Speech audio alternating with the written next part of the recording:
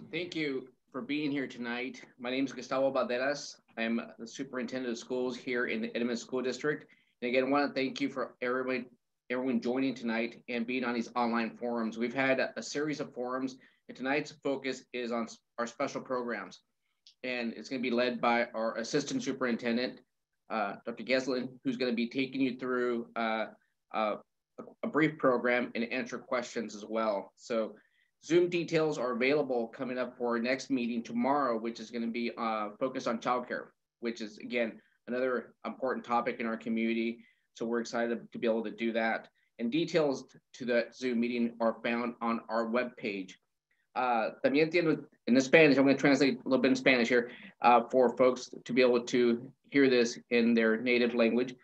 Tienen una opción de escuchar el seminario web en español haciendo clic en el botón intérprete de interpretar que está abajo en la página, que está abajo en el fondo inferior de la página que está viendo ahorita. So, si tienen preguntas, me pueden también dar un mensaje también a mí. I'm going to turn over to Dr. Giesling really quick to talk about another opportunity to be able to access this.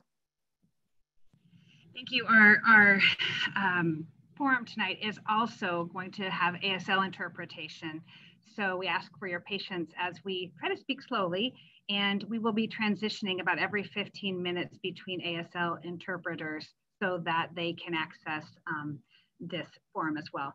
And then secondly, we will all be turning off our videos. It makes it easier for people to tune into the interpreter that's interpreting at the time. So the only video you'll see on your screen is the person actively speaking and then the ASL interpreter that is interpreting. So thank you to Patty, our Spanish interpreter, and Marissa and Laura, our ASL interpreters that are with us here tonight. I turn it back over to Dr. Balderas for the beginning of our presentation and our land acknowledgement.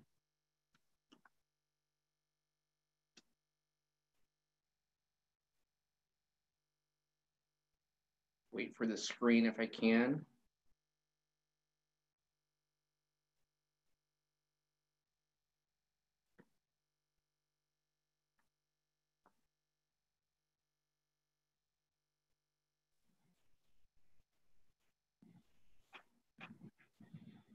We'd like to acknowledge the original inhabitants of this place, the Snohomish people and their successors, the Tulalip tribes who since time immemorial have taken care of, hunted, fished, and gathered on these sacred lands. We respect their sovereignty, their right to self-determination, and we honor their sacred spiritual connection with the land and water. By acknowledging these homelands, we're also committing to working with tribal nations to further the education aims they have identified in our classrooms and schools. Thank you. All right, thank you, Dr. Balderas. Thank you all for being here tonight.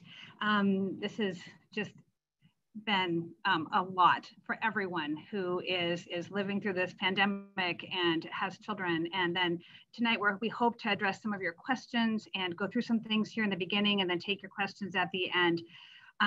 Special education services, we will cover as much as we know, and then we will get to your questions. If we're not able to answer your questions tonight, we will definitely put those out. We will answer them and put them out to the best of our ability. Things are changing rapidly. Things are changing. The details that we're getting, I was on a webinar about an hour ago with some new information, just an hour ago, as to how we will deliver services this fall. So thank you for your patience and your grace as we work through this. And we just really want to communicate with you and hear from you. So our focus for the 2021 school year is first and foremost the health and safety of all our students and our staff. We will be following Department of Health guidelines, the recommendations and guidance from Labor and Industries, and then along with OSPI, who is the governing body over public education in the state of Washington. Secondly, our focus is FAPE, free and appropriate public education, and what that means for each of our students, and especially our students who receive special education services. Meaningful implementation of the IEP as it's written. We are looking to implement the IEPs fully in both in-person model and then some asynchronous, which means not in person, but learning that's designed by certificated teachers and staff members and delivered. Looking at meaningful progress. We want our kids to make progress on their goals, that the IEP teams, the teams that come together and create the plan, we want to look for meaningful progress. And if there's not meaningful progress, what are our next steps and how do we address that? We think it's critical to have parent engagement. So we look to you all to work with us and let us know what's working and what's not working. And then lastly, continuous learning and improvement for all of us, for our students, for us, as we work through everything that's before us. We ask that you put questions into the Q&A. So you can tap right on there. And we have one of our student services leadership team staff members monitoring that. After we do our introductions and presentation to you, we will spend the remainder of our time answering questions.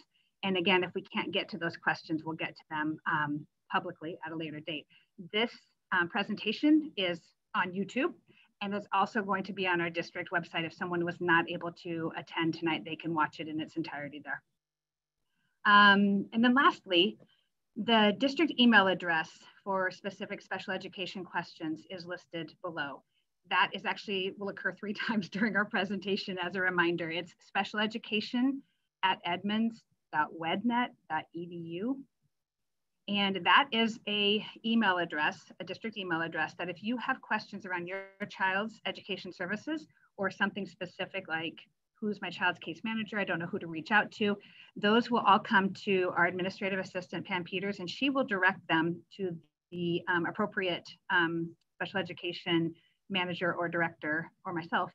And we will get back to you or get that to the building level to get information. I know so many of the questions that you each have are individual. They're individual to your own child who you know and love and advocate for. And we want to make sure that we are able to support you in that. So we will get to it. I would like to introduce to you Haley Edner. Haley is our new Director of Special Education Teaching Programs. She is replacing Kim Garbrick, who is officially retired as of August 31st. And so Haley will introduce her team and some of the things that we know about our teaching programs.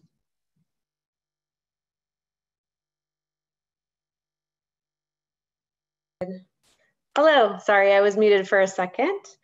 So I'm Haley Etnier. I'm the new director, as Dana said, of special education. I get the wonderful opportunity to work with Will Johnson and Joy Castillo as managers in special education, and Wes Keller, who is the manager for our Alderwood Early Childhood Center, our preschool. Our work is supporting programming in Resource, which is formerly known as Learning Support, serving students with mild to moderate learning needs. Our Pre-K 21 intensive support and developmental kindergarten, which is serving students with moderate to significant needs.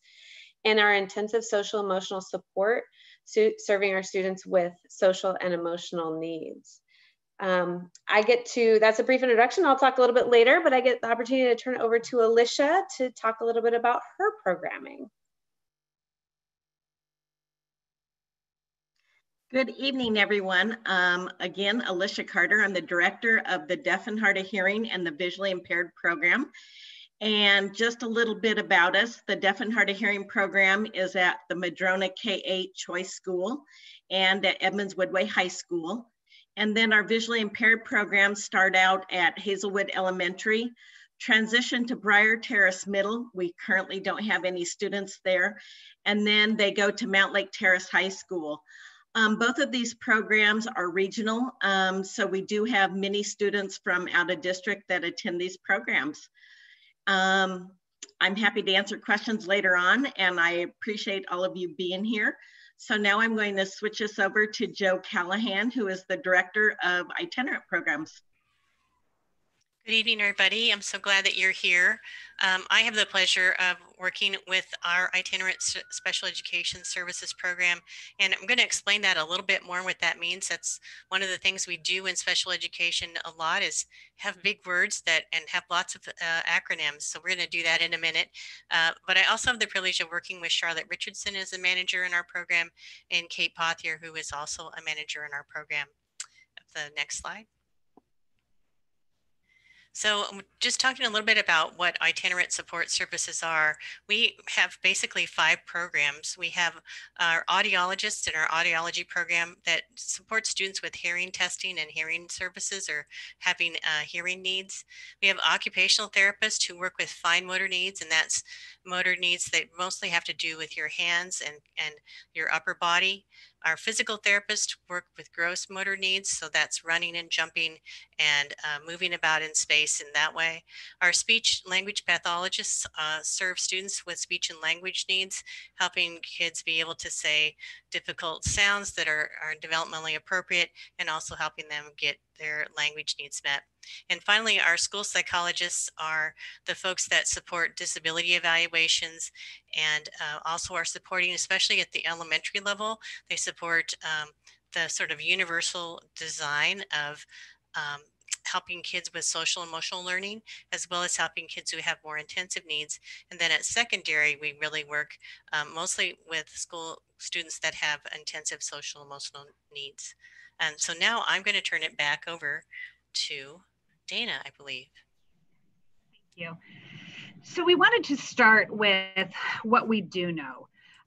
What we do know is in the spring, we moved to continuous learning plans, and those were developed in coordination with the case manager, the person who oversees the IEPs for our special education students and families on what does this look like. The continuous learning plans were put into place in response to an emergency closure. So we are moving away from those per the guidance from OSPI, and this is very recent guidance, as recent as in the last week. Some districts did amendments. We chose to do continuous learning plans, and our teachers and itinerant staff members did a fantastic job of working with families and parents and things. And like, this is how we think we can deliver services, and this is what works. So we're moving away from those. We want to move to delivering the IEP as it's written, knowing that the general education setting and the special education setting historically have been a place in a schoolhouse, and now they may be a little different than that. So what we also know is that our general education instructional hours need to be 1,027 hours for our K to 21 as an average for our K to 21 students. So because that's the same as in a regular school year, our special education services need to be with the IEP as it's written, the minutes of the IEP. So our IEPs will be implemented. I presume they'll look a little different in a sense that the way that the service is delivered looks a little different. Some of it will be in person, and some of it like online, and some of it will be not online. Some of it will be offline. Some of it will be in that asynchronous. We keep hearing that word. And I was telling the team today, I don't think I used that word until literally 8 or 9 months ago. So the way that services are delivered will be in two fashions. So an example of that might be if your child has in their IEP 45 minutes of language or written language services.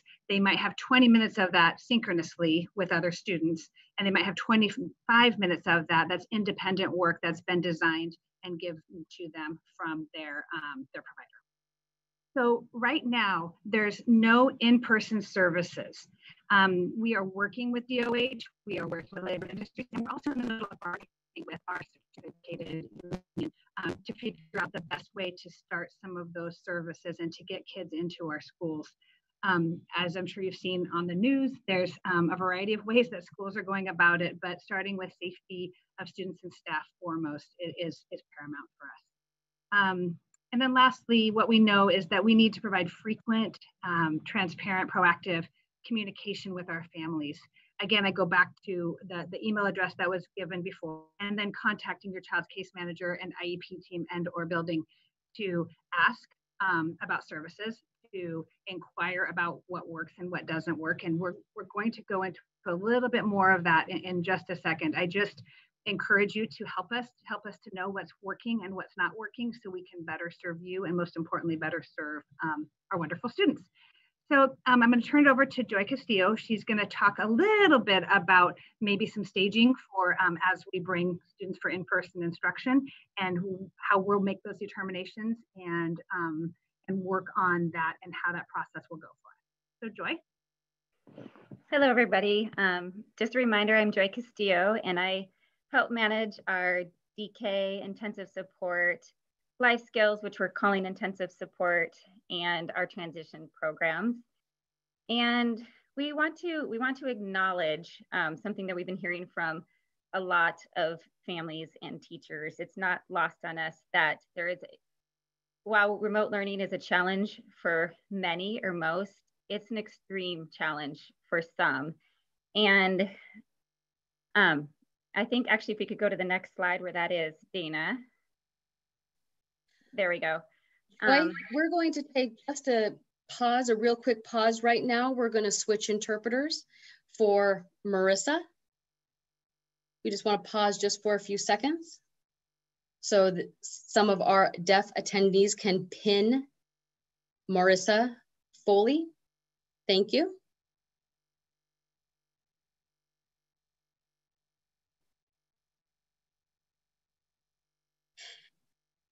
And we are good to go. Thank you, Joy. Okay, no problem. So what we do know right now is we will begin remote services for all students. We also have been meeting in various teams to discuss what it could look like for some students coming back even before we are in a hybrid model, and what students have a more than significant barrier to learning primarily remote. So for example, in stage 2, once we get the go-ahead from the health department, we would be considering, for example, a student who is already in that 0 to 39% bracket. They're in mostly self-contained class or self-contained class, already have challenges with learning to learn. And they're considered to have significant barriers to access remote learning as determined by a remote learning screener. So what we did is OSPI gave the guidance of a remote learning screener to use when having these discussions with teams, families. And we took a couple steps deeper to really ask questions about what are the challenges with access, what are the barriers with engagement, and what are some of the skill deficits that are really preventing a student from thriving or gaining skills in remote learning. So those would be completed with an IEP team, and we would consider those students coming briefly in some in-person services.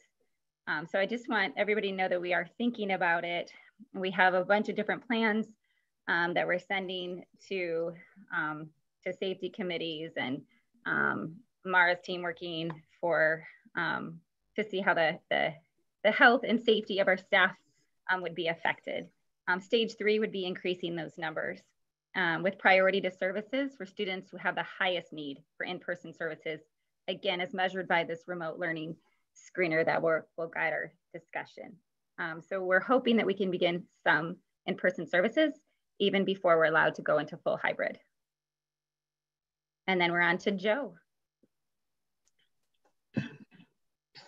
Okay, so I'm going to talk a little bit about what we know in some other areas. And one of the things that we know is that evaluations for special education for students with disabilities will be done remote.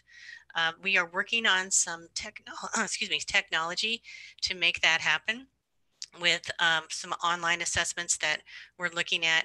We're also making sure that when we're looking at the way that students will access their speech pathologist or their occupational therapist, that they will be using the same learning management system that the student uses in the general education program.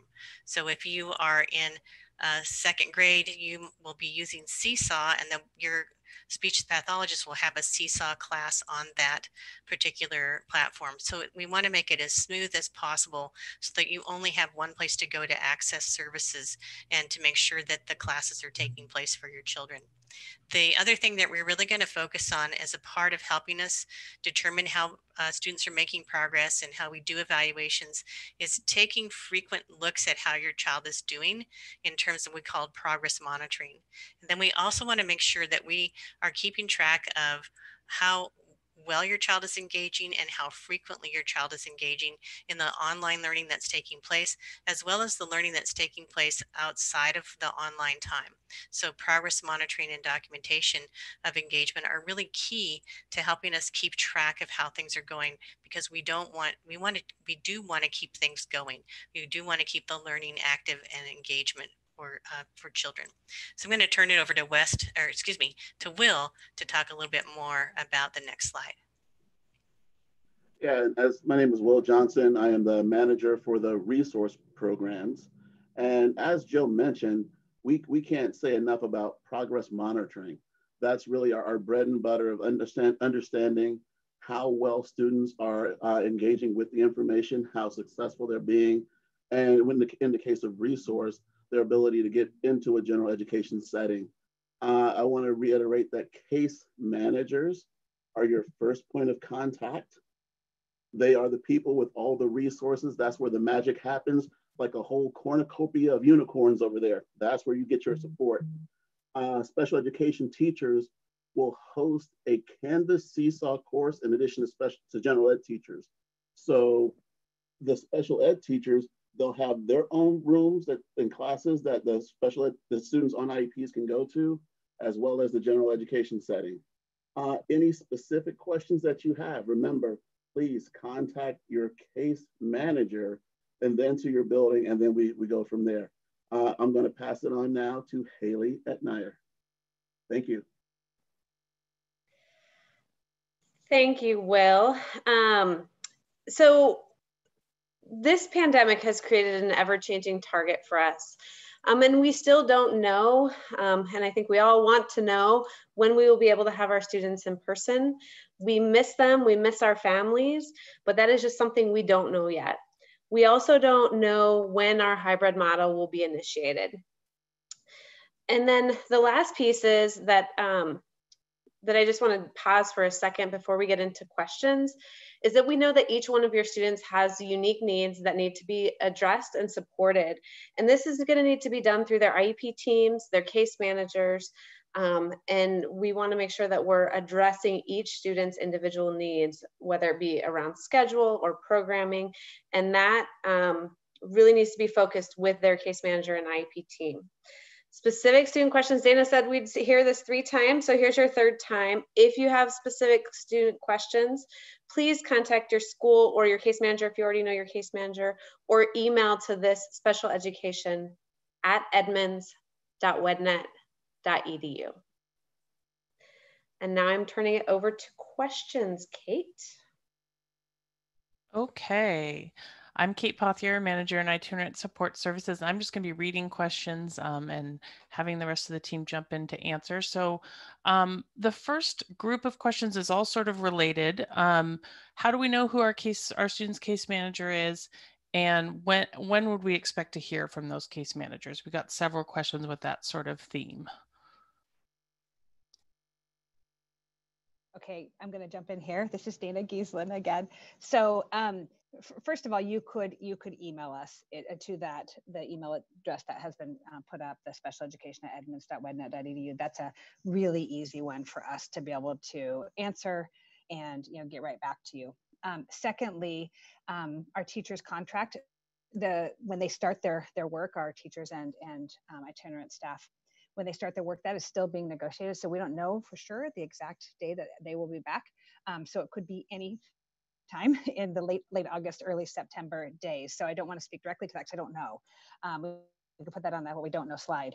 But if you do email us, we will pass that along to the building and make sure that we get that information. Or it could be that it's your case manager that your student had last year also. So we will find out and give you good information as much as we know.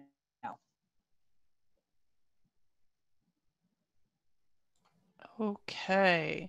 And so if a family is moving to a new school, just want to reiterate, because there's a couple questions about going into a middle school, that again, reaching out to the school or that email, we can help you connect you with your case manager. Let's see here.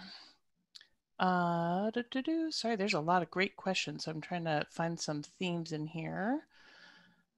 So Dean, I know West Keller, our manager at AECC, is not able to be here, but a couple questions about some updates on AECC, some social media chatter about what services might look out, and any clarifications we can provide. Right now, like we said a little bit ago, all of our services are starting remotely. And so for this year, our technology team is putting together Chromebook access, and then Seesaw is the learning management system. So that access also, it is not lost on us that remote learning for our littlest learners is not the most effective way to do business. So that is a group that we want to get in person as soon as we can. And many districts are focusing on preschool, kindergarten, first grade of getting kids back in person first. So it is our focus, but right now it is remote learning and looking into curricular pieces. They're doing a curriculum review at AECC, which is the same similar curriculums that are used in Head Start and ECAP. So lots of work being done there to make it meaningful and engage with families and those kind of things. And you know, to Haley's point before, it's heartbreaking for us not to have our students and families in person. We want that to happen as soon as possible, but also in the safest way possible. So working on that. And as we will look and work with DOH and look at those staged reentries and possibly hybrid for our kiddos. Okay, this one may be something that we can only give some information, but questions about how parents will get support with understanding and using the learning management systems of Canvas and Seesaw, and sort of how they can support that if they're a working parent. I know that's a very large question, but I know it's looming for many of the participants out there.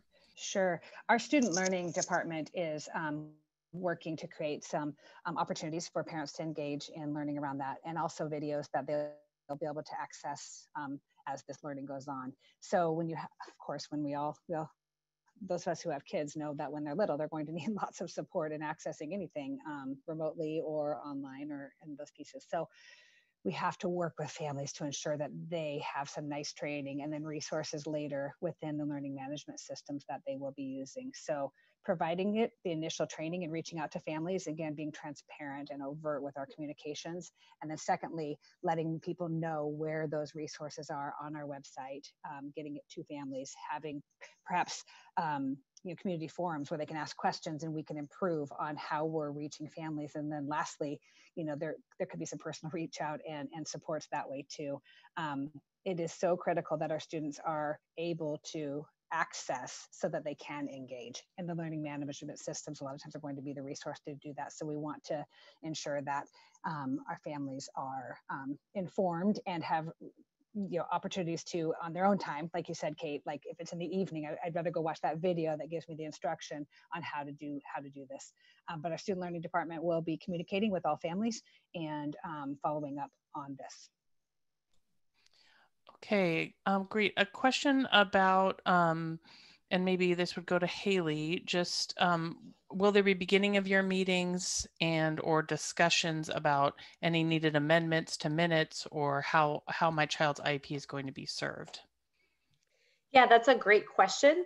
And it is a very individualized question or an individualized process that we're going to need to take with each student. So the first thing is when we hear from teachers, when teachers report back, your case manager will be in touch with you to start talking about scheduling and programming. That'll be the time where your team will really determine how to move forward with IEP and any next steps. And while you're on, Haley, a kind of follow-up question about progress tracking, what that might mean for parents and their responsibilities when the student's engaged in remote learning at home. That is a great question, and actually something that we're still digging into a little bit more. We want to make sure that we are progress monitoring and progress tracking our students, but we'll have to kind of wait for a few more things to unfold in the coming days, but we will get that information out to you all as soon as we know. Okay, several questions about itinerant support services, so speech language services, OT, occupational therapy, physical therapy, and how those are going to be implemented this coming school year. So I'm thinking that would be a good question for me to field.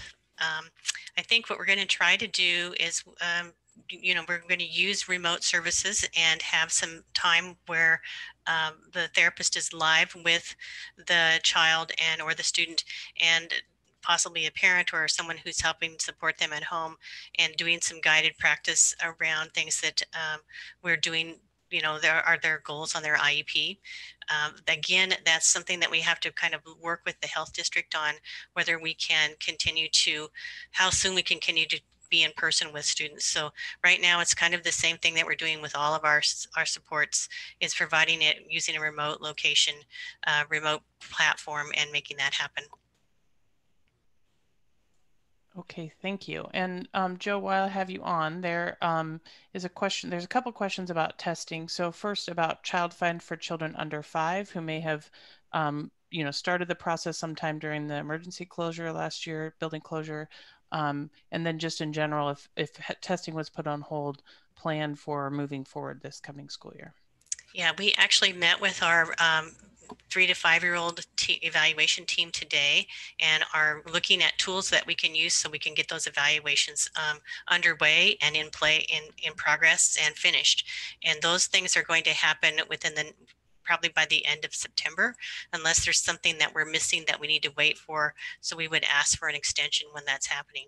So we are putting that as a priority to get to those families that are waiting in that line to see what's happened. We're also looking at what's the most effective way for us to find out whether we need to do an evaluation or not.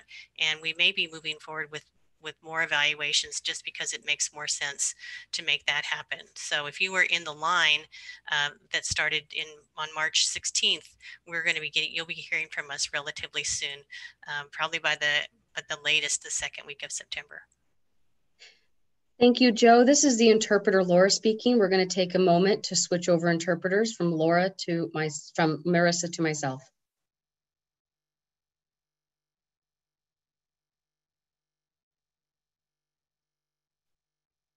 Thank you, and we're set. Okay, so Joy, there was a question or two about both work experience and plans or thoughts around students going to Voice. Yes, that's me. Thank you. I was hoping you'd get to me soon. So as with the rest of the district, students will start with remote learning. We're working on what that schedule looks like, in line with first of all, start with work experience. We will match that up with their current high school schedule, which is still being developed for the district. So they will still have class periods throughout the day with a virtual work adjustment experience. And again, for Voice, it'll start remotely. What we are considering when we get the go ahead is how it may look to prioritize students who are on their final year and could be connected to the job force in the spring using those community services. But right now it is full remote, and our teachers will be set up to provide their learning experience and IEP minutes remotely. But we'll look forward to how we can join the community and those community experiences and work experiences as soon as we get the go ahead. Thank you. Okay, maybe a combination here of Haley, Will, Joy, and maybe Alicia jumping in too.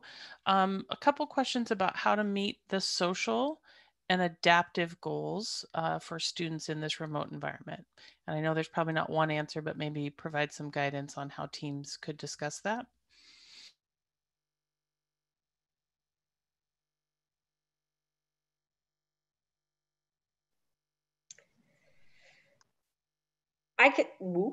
I can start. And again, it's really going to be individual and based on the students' social and emotional goals.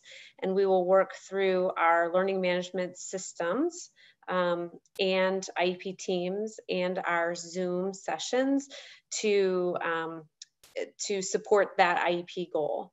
That's our initial. It'll be very individualized based on what that individual student needs, skills building in.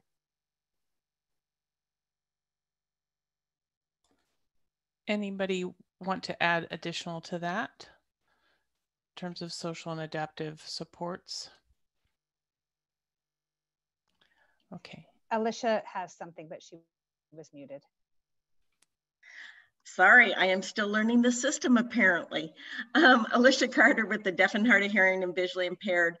I was just in a training this morning and working on how to do social groupings and using Zoom and other platforms, and including students in the classroom, including other kids with similar goals, just to make them feel connected. And so there are programs, there's nothing like in person, and we know that, but we will be doing our best to make sure that we're doing all of that.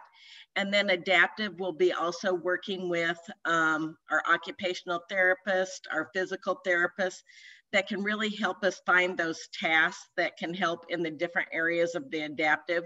And so it really is working as a team and with the family included, so that we can get your full input of everybody so we can meet the needs of that student. And then I just wanted to follow up on that. So the present levels are critical for our next steps as providers. And so that is the first work. There's a lot of social and emotional learning and engagement and nurturing around that. And then seeing where kids are, and then looking at goals, making sure they're appropriate in those pieces. We are going to have to rely on input from families, concerns, what they're seeing, what they're not seeing, and then work from there. So being transparent and having ongoing communication with our families is absolutely critical.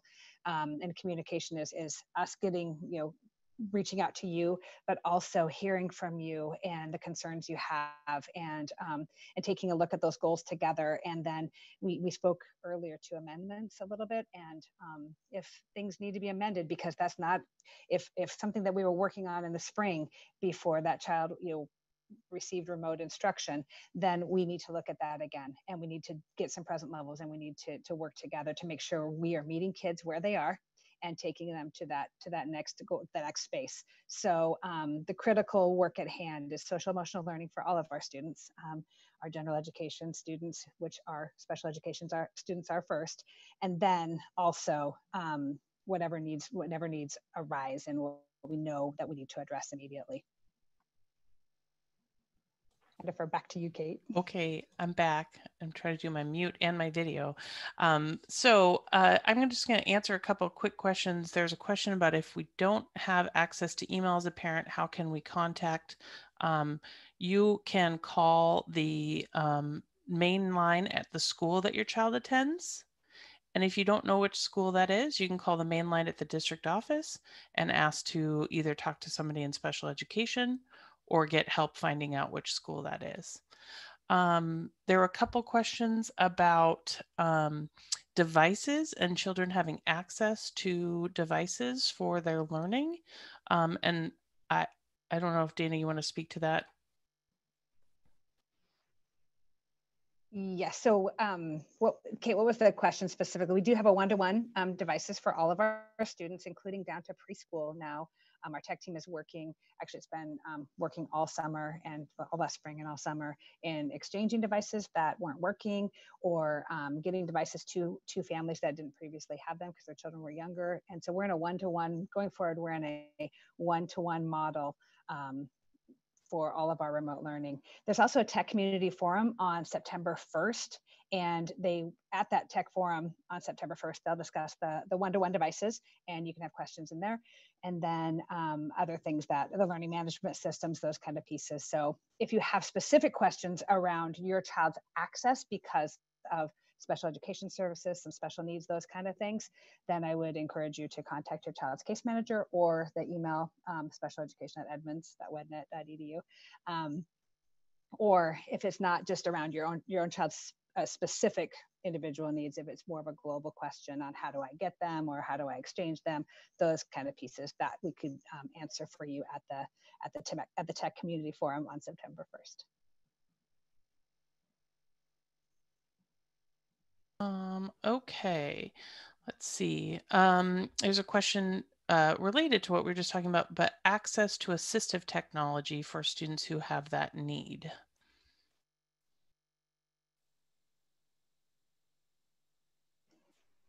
I'll defer this one to Joe Callahan. We have a lot of assistive technology, and we have some people who serve in that capacity. So I think Joe can maybe touch on this a little bit.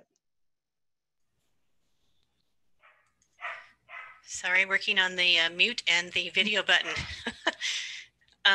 Yeah, we have whatever's on your child's IEP around assistive technology, that's going to be our first guide. And then if there are other things that are needed, again, going back to the case manager, and we have 3 people on our assistive technology team this coming year. Heidi Breslin, who is new to the school district, and Melissa Peterson, who's a SLP or speech language pathologist, sorry about that, who is been in the school district for quite a while and has lots of experience with assistive technology. And then Liz Patterson, who is also a speech language therapist who is helping us out on that team. So again, go back to your case manager or let us know if you can't find out who that is, and we'll make sure that happens, and we'll set those things up for you, because we do have the capacity to help out in whatever way your child needs that.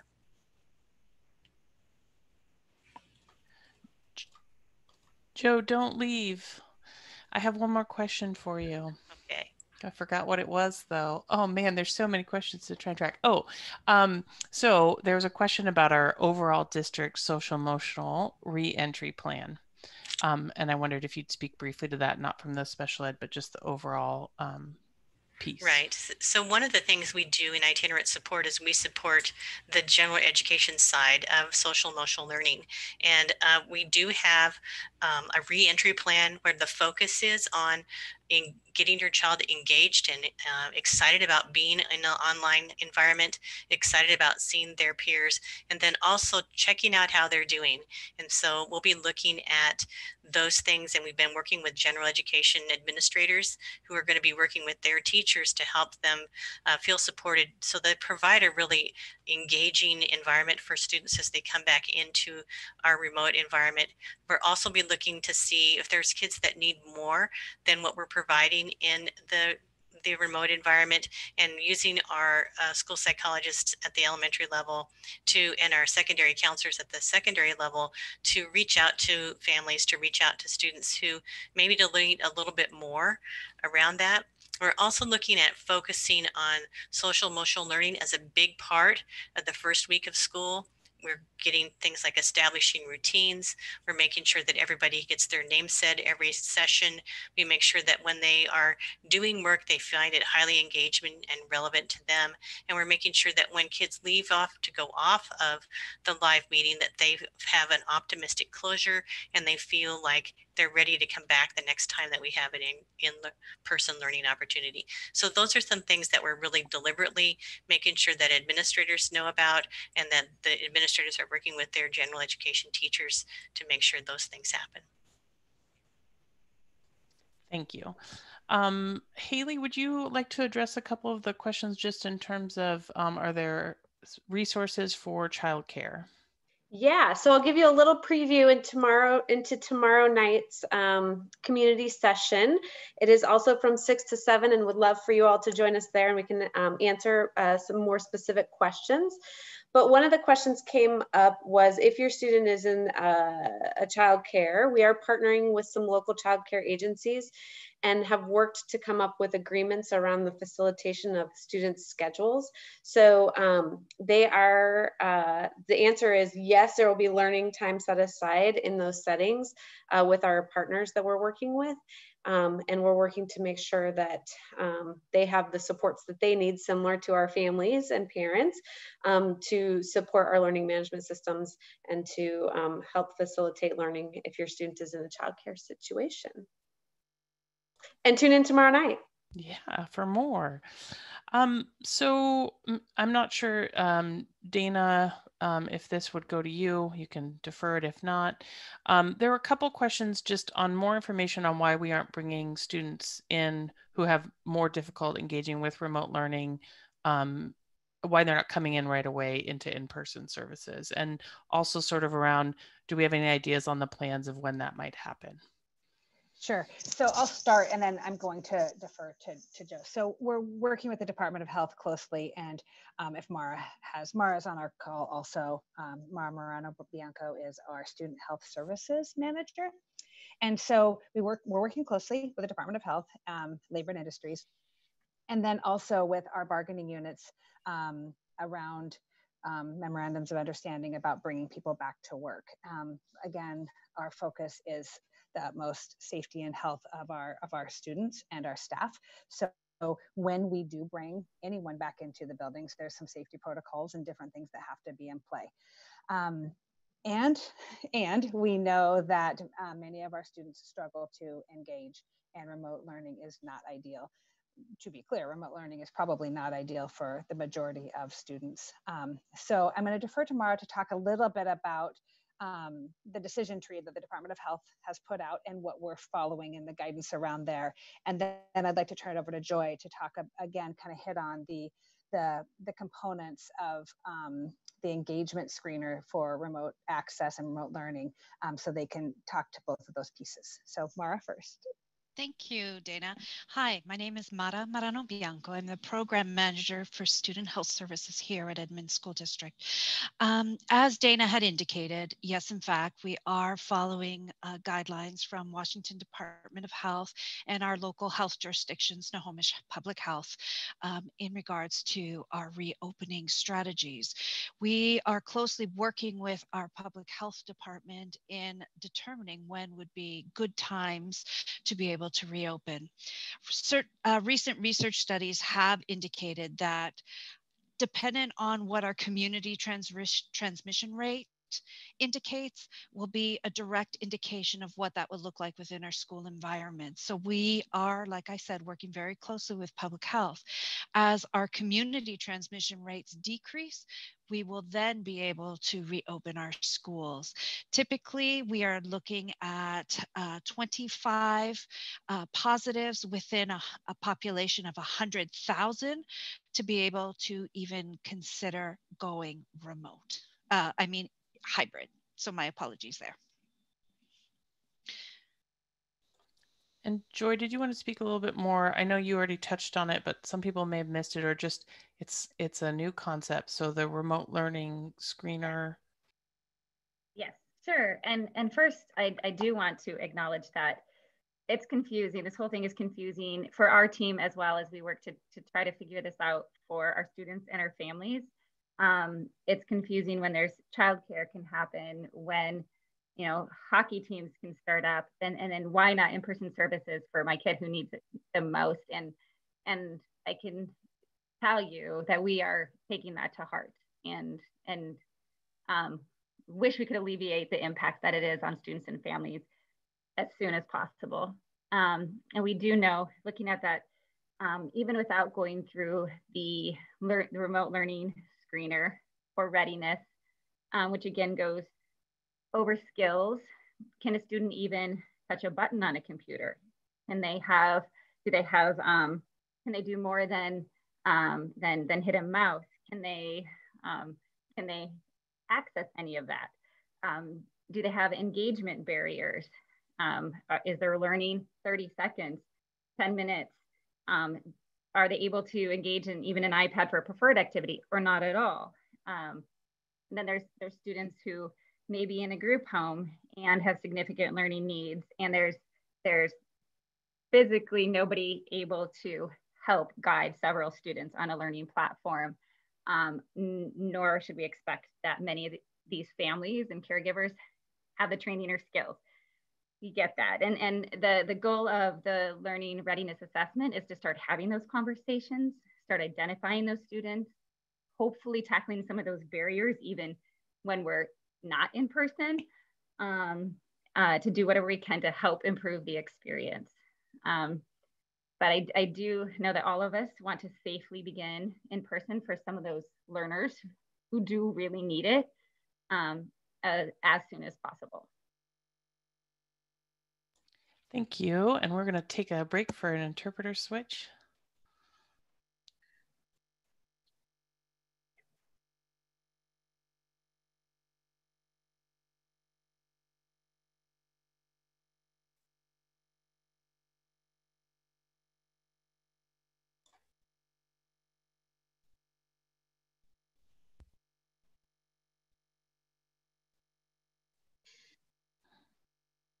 Thank you. We're ready to go. Okay, thank you. Kelly Moses, are you still on this call?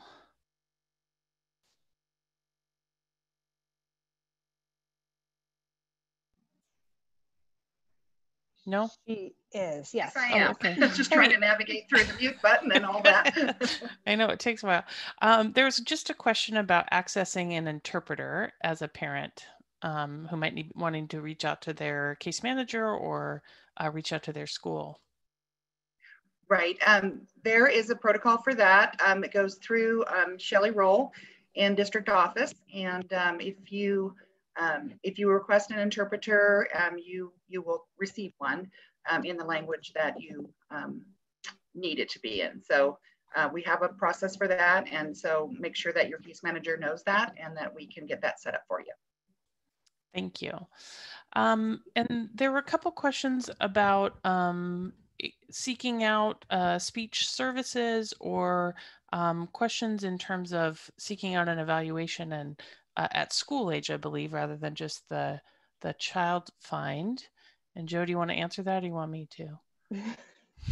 You can answer it, Kate, but I'll since you've been doing such a great job looking at the questions, I'll go for it. The person to contact at your school is your school psychologist. So school age families have, every school has 2 school psychologists. One of them is there most of the time and one of them is part-time.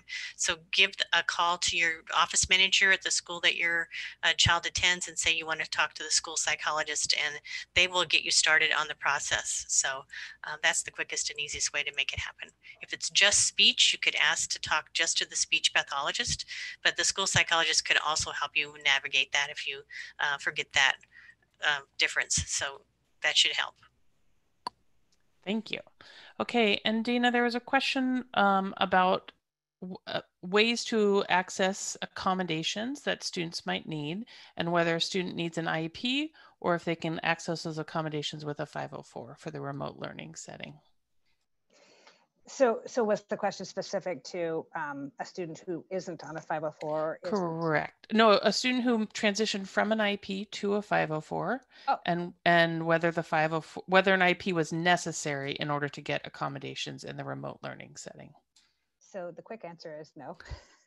So yeah, the 504 accommodations should be implemented, and they may need to be, you may need to pull the 504 team together to talk about the accommodations that are needed in a remote setting, because they could be different. When we talk about 504 plans, it is about access.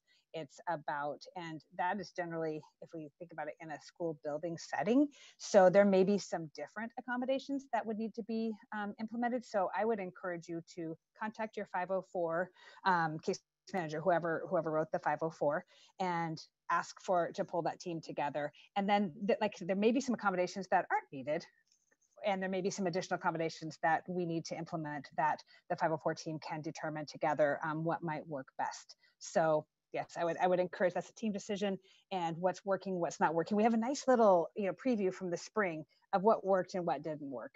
And so we could use that as data, like this is what wasn't successful, we need to do this instead, so that we can access services.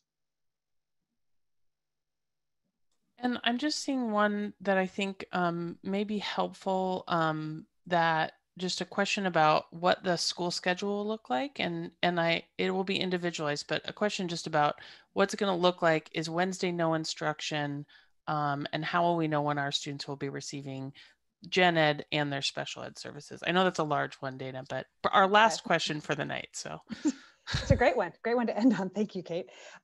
Well, first of all, the schedules that were sent out were draft schedules that we're working with our certificated union on what that looks like. So those were draft, they're subject to change. And then as such, special education minutes and different things will roll into that. That's wow, that's a whopper, Kate. So it's, I don't mean to be vague, but part of it is that's draft form, so we know it will look something like that. And again, going back to, we do have those instructional hours that we need to deliver. So there has to be a combination of synchronous, which is in person, remotely guided instruction, and then asynchronous, kind of that offline and access that we provide also. That has to equal a certain amount of instructional hours. So the combination of the two. And then how special ed rolls into that is we definitely want to ensure that our students have access to the general education classes and minutes that they have on their IEP, along with their service minutes. So it's going to be a combination. I believe that you will see some specially designed instruction from special education on Wednesdays. Wednesdays aren't completely defined yet, but in that kind of draft mock-up schedule, that'll be an opportunity. And then there will be other opportunities for special education service providers to deliver minutes in both in person and perhaps other times so they can access it offline. Thank you. And that's the last question, except for some people are saying they came in late, didn't hear it all. And just a reminder that this will be available for review. Sure. So we can kind of wrap up. First of all, thank you all for being here tonight. We know it's busy. We know you have a million other places and things that you could be doing. So thank you for tuning in. So this whole video and with copies of our slides and everything will be available on our district website. It's also on a YouTube channel, which is incredibly exciting for all of us who participated. But it'll be available in those two spots so that you can access it later or get it and pass it on. And then in addition, I just want to hit on one more time. I know we've said it a lot, but this email address that's before you is a place where you can ask your specific questions. I have a child who has an IEP, and my questions aren't about his program, aren't as global as they are specifically about our son, right? What does that look like for him? What do his transition services look like? How is he going to access his work site and his job coach and all of those things? So as a parent, I understand, and I'm concerned as well, and just trying to kind of navigate this and see what's to come. So if you have a specific question, again, you can reach out to your case manager and the school first. But if you're not getting a response, or it's too early, or you don't know who your case manager is, or if there's a new case manager, or whatever the case may be, and you're having any difficulties at all, please, please, please use this email address so that we can get back to you.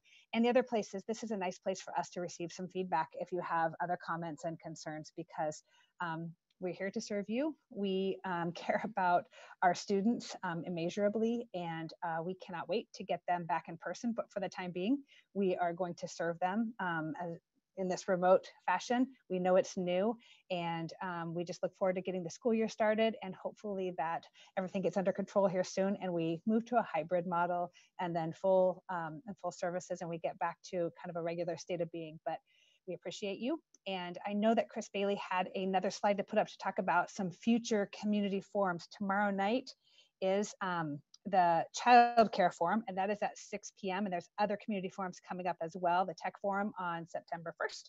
And then lastly, this is a bit linked to apply for free or reduced price lunches and breakfasts. So if that is something that you'd like to access, please do so. I know this will be, again, a different environment, and we won't be in person to give you these resources as much. So we wanted to get this to you tonight. So if you have any further questions, we'll leave this open for just a little bit longer. You can throw them in the Q&A. We had over 315 participants tonight, and it looks like we're up to 130 of your questions. Thank you to our incredible team for answering. Thank you to Kate for facilitating, and technology for setting this up, and our communications department, our interpreters. Huge shout out to you. You all are amazing. And if you have any last questions, please put them in the chat. We will get those to you on our website publicly. Anything we weren't able to answer tonight, or anything we didn't know the full answer to, we will get that to you as well. So again, thank you for your time, and we look forward to seeing you again soon. Good night, everybody.